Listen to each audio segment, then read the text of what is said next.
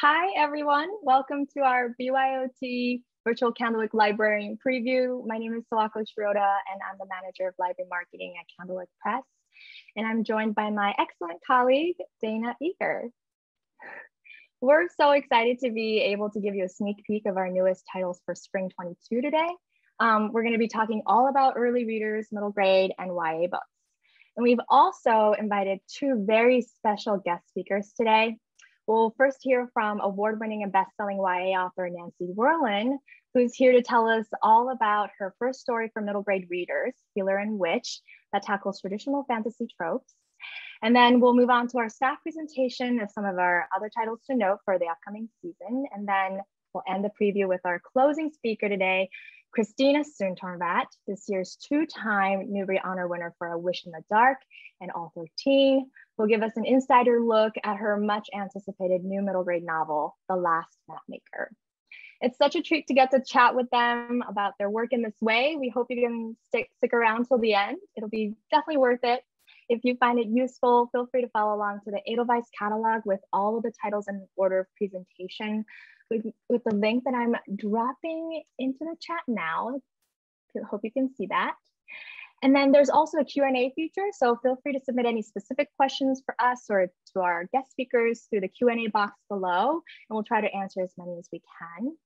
And if you're having any technical difficulties, not to worry, we'll be distributing the link to the archive recording of this event later on, so you won't miss a thing. All right, let's get started. Grab your cuppa, here's mine, and we'll spill the tea. Awesome. So first of all, I am so excited to introduce our first author, Nancy Werlin. She is the author of 11 books for teens, including Candlewick's Zoe Rosenthal is Not Lawful Good, in which a buttoned-up overachiever works overtime to keep her inner nerd at bay and fails spectacularly, which came out this year and we love so much. And of course, she is also the author of the National Book Award finalist, The Rules of Survival, the Edgar Award winner, The Killer's Cousin, and the New York Times bestseller, Impossible. Nancy Werlin is local to us. She lives near us here in Boston, and we are so excited to be publishing her middle grade debut this spring, Healer and Witch. It is a historical fantasy perfect for fans of Kelly Barnhill and Delia Sherman. It's a novel about a powerful story of family, gender, agency, and strength, but I will let Nancy tell you more about it and give you a sneak peek reading. So take it away, Nancy. Thanks so much, Dana and Sawako, and I'm so thrilled to see all of you here. Healer and Witch is indeed my debut middle grade novel, but the secret information is that I first drafted this book 25 years ago. If you know my work, you'll know that I have normally been known for writing young adult fiction, but middle grade historical books, and particularly with a touch of magic or fantasy, was always my first love. And 25 years ago, after publishing my first novel, I drafted the book that would become Healer and Witch. And I have to say that it was one of the happiest writing experiences of my entire life. I remember at one point writing longhand on this book in the reading room of the New York Public Library before an American Library Association conference that I was attending, and feeling almost like I wanted to fly through the streets of New York. I was so happy in the writing and so in love with my main character, Sylvie. But the timing was off for me. My publisher at that time wanted me to pursue YA, and I was young enough to think I'd just better do what people want. Then the pandemic happened. I didn't feel like I could write anything at all. And I turned to my filing cabinet and pulled out, and I only had a printed copy, Healer and Witch, and read it again and fell in love with it all over again and began working on it all over again. And then was fortunate enough that my editor at Candlewick, Miriam Newman, also loved the story and wanted to publish it. So I'm going to tell you a little bit about it, and then I'm going to read, and we'll have a little bit of time for questions. So this story takes place in the year 1531. As the excerpt I'm about to read begins, You will find us in the market of a medium-sized French town with Sylvie, who is 15 years old, and here's a marketplace for you to set the mood, and her 8-year-old companion, Martin, who has followed her from their home village. They're strangers to this town. They come from a small village. It's all strange to them. And here in the market, Martin has just encountered a very haughty, rich young man who he instinctively does not like. The haughty young man was moving on, but Martin's eyes flared, his hands fisted. Sylvie stepped forward hastily and grabbed one of them. She held it firmly. Martin, she said, I suppose we could afford a pastry. Shall we get one and share it? Martin tore his resentful gaze from the blue surcoat as it disappeared into the market throng. He nodded stiffly. Relieved, Sylvie tugged him in the opposite direction. She would need to speak to Martin later about the importance of controlling his temper. Later would be soon enough, of course. As Martin finished his last buttery bit of pastry, a boy selling eggs reached out and touched his red hair. It means you're good luck, he said, or it means you're a troublemaker. Which? Martin laughed, fully himself again. Troublemaker, he caroled, dancing away backward, as heedless as before. Me too, said the egg boy. He grabbed up a precious goose egg, took a few backward steps of his own, and held up the egg, poised. Catch it if you can, he called to Martin, and let fly. Martin leaped into the air and snatched the egg, whole, out of the air. He held it up delicately between his fingers, the fingers that could snatch a fish live from the water. Around them in the plaza, people burst into scattered applause and laughter. Martin bowed deeply. Then he rose and, suddenly and unexpectedly, he lobbed the egg back toward the egg boy. The egg boy ducked, which wasn't necessary because the egg sailed an easy 10 inches above where his head had been, to land with a smart crack on the front of a certain richly embroidered blue surcoat. Sylvie clapped a hand to her mouth. Everyone but the chickens and pigs stared as the thick yellow yolk of the goose egg slithered its way downward, impeded here and there by pieces of eggshell and now ruined threads of embroidery. Sylvie thought she saw a flicker of emotion on the young man's face. Shame but it couldn't be. Amusement? But she must have been mistaken, because no, his face was a cool mask, and he did not so much as look down at the egg. Instead, he sent a single, long, comprehensive glance around the market, seeming to take note of every person present. Sylvie thought that he should not have been able to dominate the crowd with such a glance. Surely he was not more than 6 or 7 years older than she was. Finally, his gaze settled inevitably and unerringly on Martin. You, said the young man. One would have had to know Martin as well as Sylvie to interpret the tilt of his chin as anything but insolence. Sylvie braced herself, trying to think of something to do, and failing. Trouble, moaned the egg boy under his breath. Without moving his eyes from Martin's face, the man said, who is responsible for this small boy? For all that it carried, his voice was level. It was only a few steps to Martin's side. Sylvie took them. She felt the young man's gaze weigh her and find her wanting. She raised her chin. He's my brother, she said to the rich young man. It was an accident. She sneaked a look at the still dripping yolk. It had nearly reached the man's waist. The stain would never come out. Good. Indeed, he's sorry, she said. She put a pleading note in her voice, even though she hated doing it. The young man's brow lifted in mocking disbelief, while Martin said nothing. Very sorry, Sylvie insisted. Beneath her skirt, she trod viciously on Martin's toes. Martin? Martin muttered something inaudible that might perhaps have passed for an apology, but probably not. And Sylvie spared a moment to reflect that if this horrible young man failed to murder Martin, she herself could do it later with her bare hands. Time stretched. At last, the young man strolled forward, Booted foot by booted foot. The heavy leather boots stopped in front of Martin, but their occupant looked down on both of them, though Sylvie was grown as tall as any woman. He reached into his pocket and pulled out an exquisite silk handkerchief. He squatted in front of them with the grace of perfect physical control. Sylvie found she hated him for that, too, and held out the handkerchief to Martin. "Wipe it up, boy," he said. There was no expression on his face at all, no clue to his thoughts, just the stillness. And I'll close there. This is a favorite scene of mine because this is where you meet, you've already met in the story thus far, Sylvie and Martin, but this is where you meet the third most important actor in the story, this young man whose name I will not reveal. And then a fourth will join us in a bit.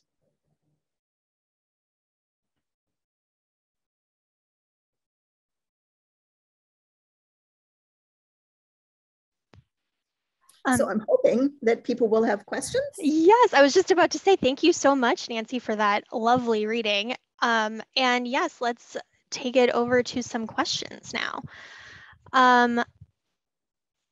Sorry, I say there is a long question from Donna.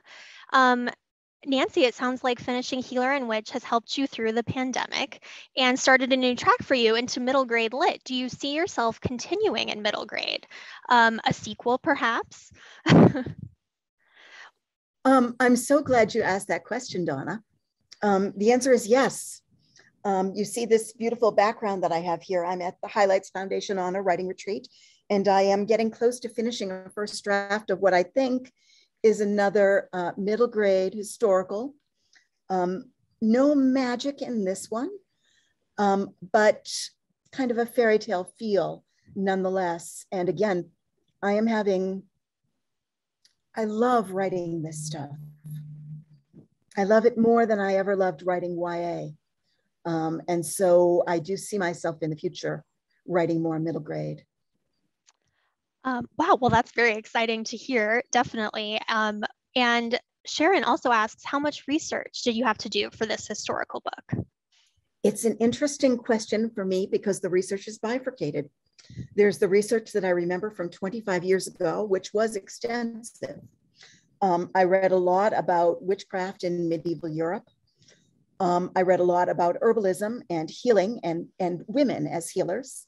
I had a giant map of France, which I tacked up on the wall so that I could the journey that Sylvie and Martin were going to take. And I knew so much that when I came again to read my draft of this novel during the pandemic, I thought, how did I know all of this? And do I have to go back now and check it all again, or can I trust my past self? I'm happy to say that largely I could trust my past self, and where I couldn't, my editor stepped in. She has a minor in medieval history. Oh, yes, that is helpful. Well, that sort of goes along with this question too. Why did you choose the year 1531?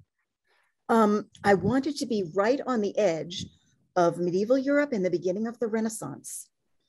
I wanted the world to be opening up the way that it did during the Renaissance. And I also needed a time, well, you could say that all times in history are dangerous for women, but I needed a time of particular danger. And this was one of those. Mm-hmm. Yeah, well, it's definitely a great setting for this story. And I'm so happy to hear that you'll be writing more middle grade because I personally love middle grade too. And Ellen asks, what attracts you to writing middle grade as opposed to YA? That's another great question, and the big surprise for me, and Ellen might know this as well as a middle grade writer herself, I feel unleashed as a writer in writing middle grade. I feel when writing YA that I am very confined, particularly since I normally write contemporary YA, to what my teenage character knows about the world and about him or herself. In a way, I did not feel confined writing about younger characters. Even on the level of vocabulary, I felt free to use the full range of the vocabulary that I know and love. I don't quite understand it. I'll be interested to talk to other people about this. That is interesting. Felt bigger. Yeah, that's bigger awesome. world in middle grade. Mm-hmm. I think it's a really interesting time to be in and to write about for sure. This sort of is, I feel like this is along the same lines, but Summer wonders, your middle grade voice sounds on point. Did you find it difficult to alter the tone for a younger audience after so many YA novels? But it sounds like maybe that was actually beneficial for you. It really was. I feel as if late adolescence for teenagers is maybe a time of such self-absorption, whereas your younger readers are looking about the world a little bit more. And maybe that's why things felt a little more open for me with middle grade. Yeah, that's so interesting. So Hella asks, thanks so much for the preview. Thank you for being here. And she looks forward to reading your book. Since you first drafted this 25 years ago, did you find that your writing style or voice had changed over that time? Here's the remarkable thing. When writing middle grade, my voice is the same as it was 25 years ago, but it is, I feel, a very different voice from the one that I use for YA. Mm-hmm. And it is a voice that at its deepest level, I have to say, feels much more like me, like Nancy. It's kind of wonderful this far into a writing life to discover that I have other parts of me to explore that I hadn't explored before or hadn't explored fully. It's wonderful. I feel so lucky. Oh, that's wonderful. Tony asks, how much do you identify with Sylvie? Oh, Sylvie. I identify with her quite a bit in some places and not a lot in others. There is a point toward the beginning of the story, so it's not a spoiler, where Sylvie has set off alone from her village. She has a reason to run away from home, a good reason, a scary reason. And then she hears someone coming behind her, and at first she's frightened, but then she turns and it's 8-year-old Martin from her village who refuses to leave her.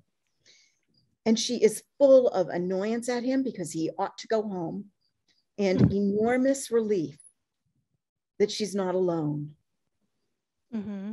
And I think as a writer, I didn't want her to set off alone on this journey to find her deepest self. I wanted her to have companions. And that's how I feel about life. Yes, absolutely. And it's always good to have with your friends and your loved ones nearby. Definitely. And I think we could all really relate to that, especially, after the past couple years. All right, I think we have time for one last question. What do you hope young readers will take away from reading this book? What I really want for young readers is entertainment, to be taken into another world for the period when they're reading the book, and to find a friend within that book and things that they want to think about. And I'll just use the word, a little escape from real life for a while. We've all been through and are still going through this pandemic, and the world can be a frightening place and is a frightening place in many ways right now. Books are friends to me. They are other places to go to be both apart from myself and also sometimes deeper into myself. And it would be an honor and a privilege if one of my books, if this book could do that, even for one reader. You give a book to the world, you send it away, and then it's on its own, and hopefully it will find the reader or readers who need it. And I hope that happens. I think it definitely will. Because it is so wonderful. Well, thank you so much, Nancy, for being here and talking to us about Healer and Witch. And I can't wait for everyone to get the chance to read the whole thing. My very great pleasure. Thank you. And thank you all for coming. Yeah, thank you so much, Nancy. That was so wonderful to get to hear about your debut middle grade up close. I think this book will be perfect for any classic middle grade fantasy lovers out there. And I love what she said about how she feels unleashed as a middle grade writer. Like that, it must be such an amazing feeling. And you can definitely see the results of it in this amazing new title. So everyone, make sure you go on Edelweiss to request an e-galley of Healer and Witch, and look out for the release of this title next March. We're all sending you a virtual round of applause, Nancy. Thank you again, and we'll see you in a little bit.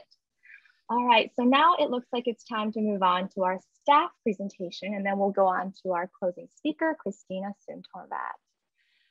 So just quickly before we dive in, we highly encourage you to tune into our second season of the popular Black Creator Series, which is an educator-focused conversation series that highlights the work of Black authors and illustrators led by Dr. Sonia Cherry Paul. For a full schedule and more information, please go to blackcreatorseries.candlewick.com. And if you're looking for something to read during Banned Books Week, make sure to check out You Can't Say That.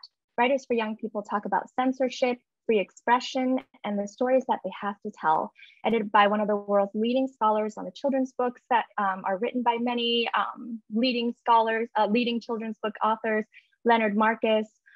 Prompted by Marcus's insightful questions, 13 top children's and young adult authors speak out about what it's like to have your own work banned or challenged in America today. And be sure to join us for our next Candlewick all-class read-along on Twitter. This is a weekly slow chat with Boston literacy activists and educators Nicole Montgomery and Dr. Kim Parker about Somebody Give This Heart a Pen by acclaimed performance poet Sophia Thacker. Be sure to tune in. And we're also so excited to announce that we're newly publishing the beloved Anna Hibiscus, the Nigerian storyteller Atanuke's debut book for children and its sequels, illustrated by Lauren Tobia. We're so delighted to be able to offer this along with other celebrated Atanuke stories. And we also have a brand new Stink book in the Stink Moody series by Megan McDonald. We do have a Judy and Stink turkey trot activity sheet if you're interested in hosting a fun themed run this Thanksgiving. Obviously, we encourage you guys to host these events around your institutional health guidelines, but we wanted to just offer this information because we have this new resource with new prize information there. And then as for conferences, we'll be at SLJ Day of Dialogue next. So make sure you register for this free online conference. Excuse me. Illustrator Jamie Kim will be on a panel to discuss her gorgeous new picture book, Mommy's Hometown. And Rajni Laraka will be speaking on a picture book panel about I'll Go and Come Back. So be sure to tune in. And this year's Margaret A. Edwards Award winner, Kekla Magoon, will be keynoting at ASL. And she'll be talking all about her brilliant new YA nonfiction, Revolution in Our Time, the Black Panther Party's Power to the People, that recontextualizes the history of the Panthers. It's also this year's National Book Award long list title, so we're really excited about that. And don't forget, we're very active on social media, so be sure to follow us on all of the channels listed here. And if you're posting during this preview with hashtag Candlewick Preview, make sure you let us know what you're most excited about. We'd love to hear from you. And be sure to subscribe to all of our library e-newsletters, our library newsletter, and all the other offerings that we have for e-newsletters here.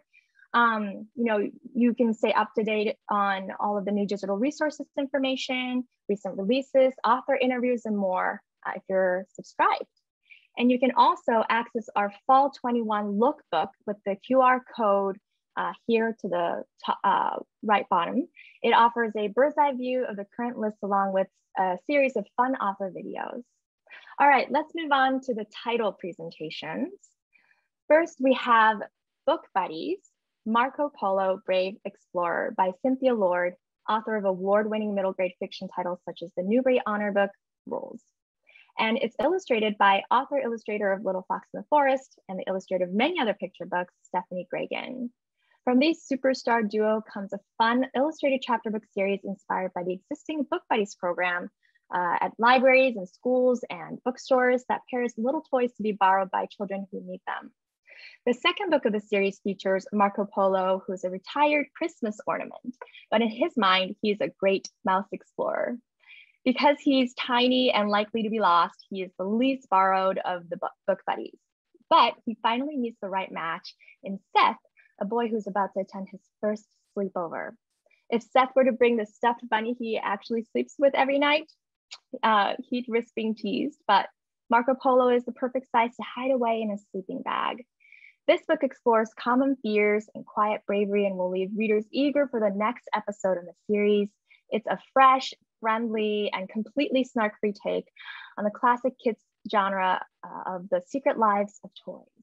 And if you haven't checked out already, don't forget the first book of the series, Ivy, Lost and Found. It's about a lonely doll who helps a child adjust to a blended family. You won't want to miss it. And then next we have A Dragon Used to Live Here by Annette LeBlanc Kate, author, illustrator of The Magic Rabbit, and a cyber honor book, Look Up, Birdwatching in Your Own Backyard. This is a medieval-inspired illustrated novel that blends the best of classic heroes' tales with modern wit and humor in a story within a story format. Noble children, Thomas and Emily, have always known their mother to be a sensible person, the lady of the castle. That is until they discover Meg, a cranky scribe who lives in a castle basement, leading a quirky group of artists and producing party invitations and other missives for the nobles above. Meg claims that she was a friend of their mother's back when they were kids, even before the dragon lived in the castle. Wait, a dragon? Not sure they can believe Meg's tales. The kids return again and again to hear the evolving, fantastical stories of their mother's escapades while putting their fussiest penmanship to work and get caught up in a quest to reunite the one-time friends. This is a multi-layered story that blends medieval tropes and modern sensibility in a satisfying read for the whole family. Great for real owls for ages 7 to 9. A Dragon Used to Live Here, coming out next April. And next up, we have Cress Watercress.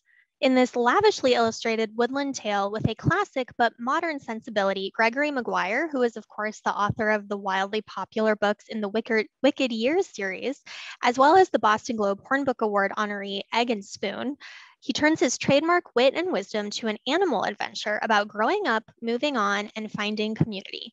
When Papa doesn't return from a nocturnal honey-gathering expedition, Cress holds out hope, but her mother assumes the worst. It's a dangerous world for rabbits, after all. Mama moves what's left of the Watercress family to the basement unit of the Broken Arms, a rundown apartment oak with a suspect owl landlord, a nosy mouse super, a rowdy family of squirrels, and a pair of songbirds who broadcast everyone's business. Can a dead tree full of annoying neighbors and no Papa ever be home? In this timeless spirit of E.B. White and The Wind in the Willows, yet thoroughly of its time, this read aloud and read alone gem for animal lovers of all ages features an unforgettable cast that leaps off the page in these glowing illustrations by David Litchfield, which are really just so gorgeous. So you won't want to miss this new book, Cress Watercress. And next, I am so excited to introduce The Patron Thief of Bread. It's a new upper middle grade from the acclaimed author of Hour of the Bees and Race to the Bottom of the Sea, Lindsay Eager. It's a beautifully crafted, fast-paced tale that will be sure to delight fans of The Midwife's Apprentice and The Girl Who Drank the Moon and other books like that. It's set in medieval France with a Gothic backdrop. Think Hunchback of Notre Dame. An 8-year-old orphan girl duck is part of a roving band of street urchins who call themselves the Crowns. They're always thieving and always on the run. That is, until they infiltrate an abandoned cathedral in the city of Odiern. It's all part of the bold new plan hatched by the Crown's fearless leader, Nat. One of their very own will pose as an apprentice to the local baker, relieving Master Griseld of bread and coin to fill the bellies and line the pockets of all the Crowns. But no sooner is Duck apprenticed to the kindly Griseld than Duck's allegiances start to blur. Who is she really, a Crown or an apprentice baker? And who does she want to be? It's told in alternating viewpoints and is an exquisite novel that evokes a timeless tale of love and self-discovery. And about the book, Lindsay Eager says, "This isn't a book with huge stakes. There's no imperative to save the world. This is not a book about a chosen one. It's a book about a chosen family. It's not about life or death. It's about bread, the stuff of life." So for ages 10 to 14, it'll be coming out in May, so you won't want to miss it. And then next we have oops, sorry, I stepped in too fast. Forgot to mention, also don't want to miss coming out in paperback next year as well, the Bigfoot Files. And also, of course, don't forget her other titles that are also in paperback. Sorry. Yeah. Oh no, sorry about that. Such a huge fan of Lindsay Eager. So excited about that title. Okay, next we have Meant to Be by award-winning middle grade author Joe Knowles. In this sequel to Where the Heart Is, which was an ALA notable selection with great starred reviews, the lens turns to younger sister Ivy. Ivy loves living in Applewood Heights. The family's apartment is tiny, and her older sister Rachel won't stop grumbling about sharing a room after their old house was lost to foreclosure. But for the first time, Ivy has friends. Lucas and Alice lives close by, and every week all three watch their favorite cooking show and practice baking together, even if Ivy has to find creative substitutes for the pricey ingredients. But Ivy is a warrior, and this summer, there's plenty to be anxious about. Her parents can't wait to move to a bigger place, which is the last thing Ivy wants. Then Alice receives devastating news, and Ivy somehow manages to say just the wrong thing. Will Alice ever stop being mad at her? Joe Knowles puts quirky, tenacious 9-year-old Ivy in the spotlight as she tries to figure out exactly where she's meant to be. This book addresses issues of financial instability and the anxiety that may result in difficult circumstances surrounding it, with great compassion and sensitivity, which is what Joe Knowles always does so well in her stories. It's coming out next March for ages 9 to 12, Meant to Be. And then next we have The Lucky Ones by Linda Williams Jackson. Oh, I'm sorry, I skipped that slide of just a little note about the first book of the companion piece, Where the Heart Is. Please check that one out too. And also wanted to let you know, Joe Knowles did a little cover reveal of Meant to Be just right before this preview, which is exciting. So be sure to follow her on Twitter. It's always nice to see an author reveal the cover. It's a great moment. Okay, so next, The Lucky Ones by Linda Williams Jackson, who's the author of Midnight Without a Moon, which is an ALA notable selection and a Jane Addams Honor Book for Peace and Social Justice. Her second book, A Sky Full of Stars, received a Malka Penn Honor for an outstanding children's book addressing human rights issues and was also a Bank Street College Best Book of the Year. In The Lucky Ones, Jackson pulls from her own childhood in the Mississippi Delta to tell the story of Ellis Earl, who dreams for a real house, food enough for the whole family, and to be somebody. It's 1967, and 11-year-old Ellis Earl wants to grow up to be a teacher or a lawyer, or maybe both, so that he can get his family out of poverty. And so he applies himself at school, soaking up the lessons, particularly those about famous people of color like Mr. Thurgood Marshall and Miss Marian Wright, and borrowing books from his teacher's bookshelf. When Mr. Foster presents him with a copy of Charlie and the Chocolate Factory, he is delighted that the Buckets' very happy ending happened despite their financial misfortune. But when Mama tells Ellis Earl that he might need to quit school to provide for the family, he wonders if happy endings are only possible in storybooks. This is set around the historical touchdown of Robert Kennedy's Southern Poverty Tour, and it's a poignant story about the life-changing power of good books, good teachers, and good people. A good comp title will be The Watsons Go to Birmingham. The Lucky Ones is coming out next April for ages 8 to 12. Awesome. So next is an exciting new title from our MIT Press, the Hanmoji Handbook, Your Guide to the Chinese Language Through Emoji. Yes, you heard that right. Even though their dates of origin are millennia apart, the languages of Chinese and emoji share similarities that you might find surprising. These Hanmoji parallels offer an exciting new way to learn Chinese and a fascinating window into the evolution of Chinese Han characters. Packed with fun illustrations and engaging descriptions, the Hanmoji Handbook brings to life the ongoing dialogue between the visual elements of Chinese characters and the language of emoji. And just a little bit more about our amazing authors on this book. Jennifer Aitley is a vice chair of the Unicode Emoji Subcommittee and co-founder of Emogination, a grassroots group that advocates for more inclusive and representative emoji. She is also a former New York Times reporter and author of the Fortune Cookie Chronicles and producer of the documentaries The Search for General So and The Emoji Story, meaning she's very qualified to talk about emojis and everything in this book. And then Next, we have Anne Xiao Mina, who's a technologist, writer, and artist whose work has been featured in the New York Times, The Economist, The Atlantic, and Hyperallergic. And Jason Lee is an independent designer, artist, and educator. His practice revolves around promulgating bottom-up narratives, exploring network technology, and helping people live safely on the internet, which is, of course, so important. At once entertaining and educational, this unique volume holds sure appeal for readers who use emojis and anyone interested in learning Chinese, plus just those who love quirky visual gift books. I know I am so excited for this book because I just think it's such a fascinating topic. So you won't want to miss that. And last but not least, we have The Gifts That Bind Us by Carolyn O'Donoghue, which is a YA and the spellbinding sequel to All Our Hidden Gifts, one of the most buzzed about YA novels of 2021.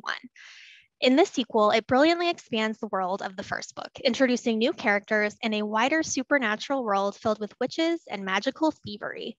It's senior year, and Maeve and her friends are practicing and strengthening their mystical powers, but Maeve is worried about what the future holds for all of them. Soon, alarm bells sound for the coven when the Children of Brigid, a right-wing religious organization, quickly gains influence throughout the city, and when its charismatic frontman starts visiting Maeve in her dreams. Then Maeve's power starts to wane, and the friends realize that all the local magic is being stolen. With lines increasingly blurred between friend and foe, the supernatural and the psychological, Maeve and the others must band together to protect the place and the people they love. All Our Hidden Gifts received 4-starred reviews, and its sequel just keeps the excitement going. So you don't want to miss either of these books. The paperback will be coming out too. And Carolyn O'Donoghue is, of course, an Irish author, journalist, and host of the acclaimed podcast Sentimental Garbage. Really excited about that. Thanks, Dana. So we also now wanted to quickly point out a few more titles to note from Spring 22. We have the first book of a series based on the New York Times bestselling middle grade series by Liz Kessler, The World of Emily Winstapp, now for younger readers. And then next we have the 6th title in the infamous Ratzos series, the first title of which was awarded a Geisel Honor. So this will be perfect for summer reading, and it'll come out right in time for that. And then next we have the 3rd and the final installment in the Chronicles of Zombert from award-winning creators Cara LaRoe, who's also the author of Infamous Ratzos, and Ryan Andrews, brings a series of to a heart-pounding and completely satisfying close. And then next we have author Dina Nayeri, a former child refugee herself, tackles younger nonfiction for the first time in The Waiting Place. Her recent fiction and nonfiction for adults have also centered around the theme of refugees, including The Ungrateful Refugee, which was a finalist for the Kirkus Prize and the LA Times Book Prize. And then lastly, we also have in paperback, Trowbridge Road, a 2020 National Book Award long list selection by Marcella Pixley, Newbery medalist, Avi's historical adventure Gold Rush Girl, and the popular YA fantasy, The Mermaid, the Witch, and the Sea by Maggie Takuta Hall. These will all be available next spring in paperback, perfect for summer book club picks or virtual book club picks for older readers. So stay tuned. Yes, and finally, I also want to talk about some of our Walker Books US books. Loki is written by Louis Stoll. It's a diary packed with doodles and cartoons of Loki as he's trapped on Earth as a petulant 11-year-old dealing with the trials of middle school. And even worse, annoying thunder god Thor is there too. So of course, for anyone who is a Marvel fan, a Loki fan, they won't want to miss this really fun new book. Also, The Pear Affair, written by the author of The Secret Starling. It's a similar vein. It's a charming, thrilling middle grade caper set in 1960s Paris from Judith Eagle, who has mastered the mid-20th century historical mystery novel. So you definitely want to check both of those out. Oops, sorry. Went too fast. So also by Louis Stoll, this is the 3rd book in the Kit the Wizard series. Kit and her friends face not only a new school year, but big questions about ethical uses of magic and the importance of letting people make their own decisions. So you want to make sure you read the whole Kit the Wizard series. They're so fun.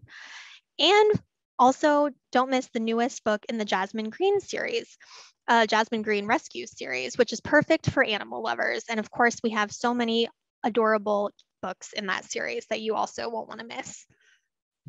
It's such a cute series. I'm so excited about that title. Okay, so now it's time to move on to our closing speaker of the day, Christina Soontornvat. So I had the pleasure of first meeting Christina at SLJ Day of Dialogue in Cambridge, Massachusetts, right in our neck of the woods when she was promoting A Wish in the Dark back in 2019. This was, of course, before the days of COVID. So we got to also invite her to our little cafe in our office for our in-person librarian preview event. And it was just so wonderful to see her there. We all just knew that this was a very special book from the get-go. And then cut to spring of 2021, we are now also promoting this fabulous new nonfiction title by her, All 13, The Incredible Cave Rescue of the Thai Boys Soccer Team, remotely. And though we didn't get to see each other in person again at that time, it became very clear that these titles were reaching the hearts of so many readers out there, both titles eventually receiving the 2021 Newbery Honors. It was a historic win. All 13 also ended up receiving a Cybert Honor and numerous other nonfiction awards. It's also a Kirkus Prize finalist and a Boston Globe Farm Book Awards honor book. The list just goes on. And then also, did you know that her picture book, The Blunders, A Counting Catastrophe, came out in the same year as the other two titles? She really, truly can do it all. And Christina is also the author of numerous other children's books, including The Rambo Shambo Children, illustrated by Caldecott honoree Lauren Castillo, and the beloved Diary of an Ice Princess chapter book series. Today, we get to hear about her much anticipated new middle grade novel, The Last Mapmaker. It's a thought-provoking examination of wealth and class, colonialism and environmentalism, and personal responsibility, all set in a totally original Thai fantasy world. It'll be coming out next April for ages 8 to 12. We can't wait to hear all about it. Thank you so much for joining us today, Christina, and take it away. Hi, thank you so much, Sawako. Hello, everyone. I'm so glad to be here with you today, and so happy to be talking about The Last Mapmaker. I loved hearing about all of those books. I'm so excited about so many of them, especially Revolution in Our Time was one of the best nonfiction books I read. I got to read an early copy of it by Kekla Magoon, and it's just incredible. And I'm so excited about Nancy's historical fiction. It just sounds so great. I love that I got to hear a little sneak preview of that. So yes, let me tell you about The Last Mapmaker. You know, I was going to say, brag about how long I had been working on this because I started working on it in 2014, but then Nancy said she had been working on Healer and Witch for 25 years. So I guess that kind of stole my thunder, Nancy. Yeah, Last Mapmaker has been in my heart for a long time. It took a long while to figure it out and get it right. So I'm thrilled to be presenting it. Briefly, what the story is about. This follows a young girl named Sai. Sai is an apprentice to a mapmaker, the most famous mapmaker in her kingdom. And from the outside, she has it all together. She's a very respectable young lady. Really, she's hiding a big secret. She comes from a criminal family. So her father is a con man, and she often gets roped into his cons. And she really hates that. She really wants to escape that life. In the world that she lives in, your family, your lineage, your legacy, your who you're descended from, your ancestors all determine your fate. So she kind of doesn't have a lot to look forward to. But then one day, her employer, the mapmaker, gets an invitation to go on an expedition to discover an unknown continent, and she leaps at the chance to join him. So she gets on board this ship on this amazing expedition, and this is her chance to change her future, to make her fortune. But she soon realizes that everyone on board the ship, and I mean every single person, is hiding secrets, not just her. And so she's got to figure out what's going on. She has to figure out what is she willing to risk, what's she willing to do to go after her big dreams. And I'll tell you a little more about the inspiration behind the book. So Dano, you can go to the next slide. So this, it's hard to remember because I started working on it so long ago, exactly how it came to me. But I know that maps and my love of maps are probably why I started writing the story in the first place. I know so many of you probably agree with me that you just love to look at maps and stare at, especially old maps. I think that maps really tell a story. They don't just tell a story about like the place that's on the paper, but they tell you a lot about the person who drew the map itself and the world that they lived in, the worldview that they had. We have a book of old maps, and it talks about like the history of cartography. And Dana, you can go to the next slide. It's just fascinating to me how, you go back centuries when people had much less refined technology, but they're still exploring the world. And you can see how, where they centered the map, which parts are bigger, which parts are smaller, tells a lot about the way they viewed the world, which parts are dark and shaded, where did people just completely make things up? Because that happened a lot with map making. And then, of course, there's all of those wonderful old maps that have monsters and sea dragons floating around in them. And so if you're a lover of fantasy fiction like I am, you cannot help but be intrigued by maps and start making up your own stories about them, right? So another big source of inspiration for this story is the British golden age of exploration. So in the next slide, this is a picture of Admiral John Barrow. And so in Britain, after the Napoleonic Wars, which Britain won, so the Napoleonic Wars were these was a huge war fought mostly on the sea. And so after the war was over, Britain had all of these huge, expensive warships. They had all of these officers, these well-trained naval officers, and they had all of this money, and they were like, what are we going to do? So they ended up sending their ships out. They decided, well, we're going to just go and explore the world and use our resources to claim all of this land and make these discoveries in the name of Britain. And so they sent their ships out, to the Arctic, to the North Pole, to the South Pole, into Africa. They searched for a Northwest Passage across North America.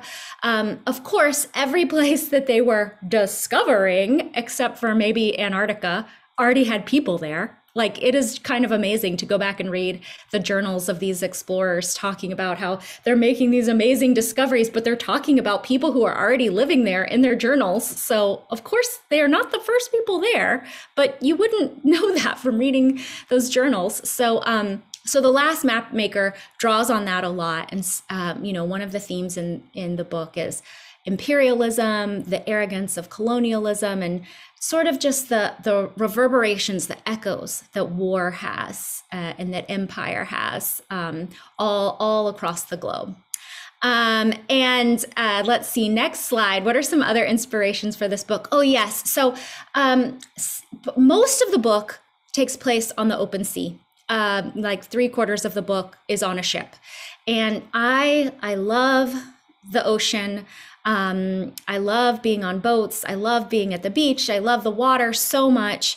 It's really sad that I live in Texas and I am landlocked. Like, nothing is more heartbreaking for me. But in a book that's talking about secrets, about, having to like confront who you are and like face up to the darkest parts of your personality, I just felt like the sea was the perfect place for it. The sea is beautiful. It's enchanting. It is also brutal. It's unforgiving. You cannot hide. There's nowhere to hide out there. So it's just like perfect setting. I just loved writing the scenes in the ocean. A couple more slides. I would say that if I could, point to any books that were real big inspirations for this story, gotta be True Confessions of Charlotte Doyle. This is one of my favorite novels growing up. In fact, in middle school, I remember, this is embarrassing, I really can't believe I'm sharing this. I wrote the name of the boy that I had a crush on, and I tucked it into the True Confessions of Charlotte Doyle. That is how much I love that book and how much I felt like that was my book, like my story. Other influence, probably Great Expectations by Charles Dickens, just like the idea of having ambition and about just being a young person who kind of is maybe figuring out like what your family means, what your background means, and how much you're a part of them, even if you wish that you weren't, and all of the legacy that our family gives to us. And finally, one thing that you have to know about this story is that there is a dragon. I'm gonna have to figure out a better way to pitch that, more than like there is a dragon, but there are definitely those sea monsters, those dragons that you see on those maps lurking in the islands. There is one also in this story, swimming beneath the waves of this ship. Okay, so that is about the book and some background. I think I'm going to read a short passage. I'm just going to read the first chapter, and then hopefully we'll have time for some questions. So chapter 1 is A Golden Morning. I must have looked like all the other assistants standing in line for breakfast that morning at the Three Onions Cafe. We all wore the same starched white shirts, gray trousers, and stiff black cotton aprons with deep pockets. The assistant's uniform was meant to put each of us on the same level, making us equals for the 1 year we would spend in service. What a joke. We may have worn the same clothes, but it was still clear as glass where we stood. We knew without asking who among us had carriages and who had to walk, whose mothers held important positions on this or that council, which of us had maids and which ones had to clean out their own bed pots. No one ever said anything, but we knew. I lingered at the back of the line, doing my impression of the shy girl, feet tilted inward, head tipped down, looking like someone who had nothing to add to the conversation. You could learn more about people if they didn't think you were worth talking to, and I had a whole list of other details I needed to pay close attention to if I was going to play along with them. Hair, combed free of lice and braided lovingly by my mother, or even better, my maid. Fingernails cleaned out and filed. Shoes, the right kind, purchased from the right shop, shined and with nothing icky sticking to the soles. Spine, held straight, as if I were proud of where I came from and had a bright future to look forward to. Grumble. I coughed to mask the sound of my growling stomach. A full belly was the one thing I couldn't fake, and coming to the Three Onions in the morning only made the grumbling worse. The steam in the wood-paneled restaurant smelled of fresh oysters, chopped garlic, and green herbs. It took real effort not to stick out my tongue and lick the air. Something felt different from other mornings, though. The kids in line were more chatty than usual. A tall assistant leaned her elbow on the counter while the others pressed in close, hanging on her words. I called her Tippy because of the way she tipped her head back to look down at the rest of us. I didn't know much about her except that she worked for a master pastry chef near the Temple Square. Tippy had always been popular and pretty, but that morning she was glowing. She laughed and smoothed her long braid over her shoulder. The light from the cafe windows bounced off something golden and shiny at her wrist. So that was it, a lineal. A pang of jealousy worked its way into my empty stomach. She must have turned 13 the day before. The other assistants pushed in closer to gape at Tippy's gold bracelet. "Hold it up so we can all see," said one of them. "Oh, it's so pretty." The others oohed and awed as Tippy held up her wrist and gave the bracelet a little jangle. "How many links is that? 5?" asked another girl, unable to hide the envy in her voice. That spring, she had been the first among us to get her lineal. She touched it now self-consciously, 4 golden loops hanging from a brooch pinned to her blouse. Tippy answered a little too loudly. "Actually, it's 7. Everyone murmured and pressed in closer to count the golden rings of her bracelet for themselves. Each link in a lineal represented one generation of ancestors whose names you knew, ones you were proud to claim. In my mind, I let out a snort. With a background that fine, what was she doing as a baker's assistant? Suddenly, I realized that all the eyes in the cafe had turned to me. Tripe! At least I thought I'd snorted in my mind. Tippy narrowed her eyes at me. "You, at the back of the line, what's your name?" "Order 49, shouted a shrill voice behind the counter. Thank the heavens. I squeezed past the girls to get to the counter, then bowed to Mrs. Noom and took the container of porridge from her. Thank you, ma'am, I said in the meekest version of my shy girl voice. I had better be going. I'm already late. I could feel the other assistants' eyes on me as I passed. I knew they were sizing me up. They couldn't look down their noses at me until they figured out which rung of the ladder I stood on. And what if they knew the truth, that I wasn't even on the ladder? That in a few months, when I turned 13, there wouldn't be so much as a cake crumb, let alone a lineal celebration. I had no proud family line, no noble ancestors. There was exactly one link to my past, and it certainly wasn't made of gold. If they knew the truth, they would think I was nothing, and who could blame them? That's the first time I have read that to anyone except myself. Well, so I am hooked. Yeah, so am I. That's a fabulous reading, Christina. Thank you. It's surprising that that was the first time that you've done that, because it was so great. And you had all the right voices that when I was reading it, I was like, oh, I bet they sound like this. You had that down. So that was so cool to hear you actually read.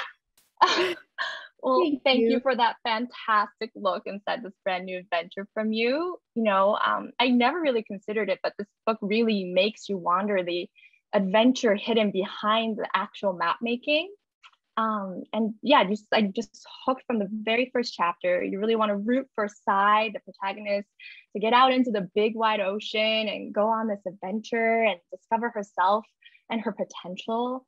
And all the peripheral characters she meets along the way are incredibly, like, they're so unforgettable. And of course, the extraordinary world building that went into this story is just amazing. So thank you for this book. And as you were saying, like the Charlotte Doyle and the Great Expectation and the Ghibli Dragon, they're all in there. I can see that.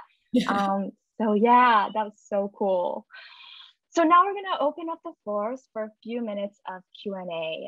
I already see you guys sending a lot of great questions, so thanks so much. So Christina, Summer asks, were you able to spend much time on the open ocean to do research? I mean, I didn't do that specifically for this book. I probably the most time I ever spent on the ocean was when I was in college. I studied abroad in Australia, and one of my friends was a diving instructor, and she got me all like this, somehow I got this ability to like go with her on these boat trips that would go out to the Great Barrier Reef and do these diving trips. And so we spent a lot of time out on this boat. And she also had like a boat license, and we would like go out on this boat together. And so that was probably the most time I ever spent on the open sea was with her. She was amazing. But yeah, nothing specifically for this book. Wow. Lots of ship research for this book for sure. Sailing ship research. Well, yeah, that sounds amazing and a great experience also. I'm sure that went into a little bit of the inspiration behind it. Is there a particular Thai mythology fable that you pulled from this Last Mapmaker? Summer asks again, or are you pulling more from Thai history? P.S. Thank you for the dragon. Oh, yay. Yeah, so the idea of dragons, the type of dragon that's in this story is very much a Southeast Asian style dragon. So in Thai mythology, and you know, as part of their religious iconography too, the Naga, the water serpent, is featured heavily. So it's not a dragon like a Western dragon with like wings, like a big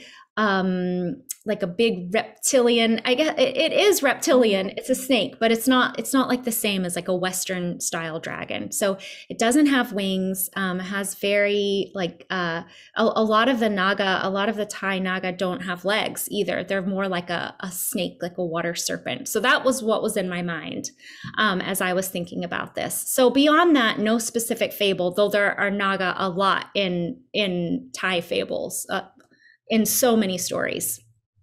Great question. Yeah, that was great. Thank you. And then next we have Sonia asking, who are writers and creatives that have influenced your writing craft? Oh my gosh. I mean, so many. One of the authors that, Sawako, that you were presenting is Lindsay Eager. And she's like one of my favorites. I just think she's so just original. I love her voice. Race to the Bottom of the Sea was one of my favorite middle grades. I just love that story so much. I mean, just like too many. I feel like this is like catching me off guard because I feel like I learn from every single book I pick up, every author that I read and pick up. Yeah. Oh, that's true. No, that's a good answer, I think. Every single book out there that you've read. So I love that. And Lindsay Eager, yeah, she's a fantastic writer, and I can see how, the ocean adventure connection there too. Okay, so Beth asks, yes, wonderful reading. I look forward to the whole story. What Thai influences did you incorporate? There is, so the idea that the world, in the world, there are these tangible, oh, look, I wore my gold links for this presentation. So I made up the idea of there being a lineal, like a piece of jewelry that you wear to show tangibly, like, you can count the generations of your good breeding. In Thai culture, I would say that, your status, your family name, the social hierarchy, all of that is, a pretty big part of life over there, which, like, I don't come from that at all. And so all of that, like, that part of the culture went into the story. The customs, there throughout the story, you see her, like bowing to her elders. That's a big part of it, like how she addresses people and how they address each other, like the societal customs, that all draws from Thai culture for sure. It was very definitely, if you read A Wish in the Dark, Last Mapmaker, the world building is less tightly tied to Thailand than A Wish in the Dark is. But still, like, that influence is all there. Oh, the food and names. Oh, the names are so fun. There's so many good names in there. Yeah, the names are very Thai. That makes sense. Okay, so we're gonna take this as the last question from Carrie Henry. Thank you, Carrie. You're so talented to have written fiction, picture books, and nonfiction. Do you have a favorite? Oh gosh, I mean, I think fantasy fiction is always going to be my favorite. That's what I love to read as a young reader. I loved hearing Nancy say, like, what she hopes for her book is that kids are entertained. Like that, I hope that too. And I feel like, that's what I was seeking so much with the books that I was reading as a young person. I just wanted to be completely swept away, swept up, taken out of my reality for a little while, and just like live in a dream that this author had created. And that's what middle grade fantasy did for me. So I feel like that's always probably going to be my heart spot, like where my heart goes when I'm looking at a new project. It was just so important to me as a young person. Well, that was great. Thank you. I think that was a great way to end the Q&A. Great note. Thank you guys for asking all those questions. So and yes, thank you, Christina. We're sending you a big round of applause your way. It was such a treat to be able to hear about your brand new work, and everyone make sure to check out The Last Mapmaker coming out next April. You can request the eGalley on Edelweiss. All right, I can't believe it, but it looks like it's time to already wrap up this preview. When you're, having fun, it's hard to keep track of time. But if you're still here with us, Nancy, please join us to say goodbye together. And Christina, did we lose you, Christina? Feel free to come back. Sorry, we're just gonna say goodbye together. This is our way of saying goodbye. I think it's fun to do so. So this concludes our Spring 22 Librarian Preview Series. If you missed the picture book preview, feel free to reach out to me or library@candlewick.com, and I'd be happy to send you a link to the archive recording of it when it becomes available. The recording of this preview will also be available soon and will be sent along to anyone who's registered for the event. And make sure to take your virtual goodie bag on your way out. It should pop right up on your browser after you log off, but if you don't get it, not to worry, we'll send it to you in an email following this event. It's a link to all of our available digital resources and the slides from today's preview. So yeah, thank you again all for tuning in today. We hope you stay safe out there wherever you are, hopefully with a good book. And yeah, happy reading, and we look forward to seeing you again at our next event. Bye. Yeah. Thank you.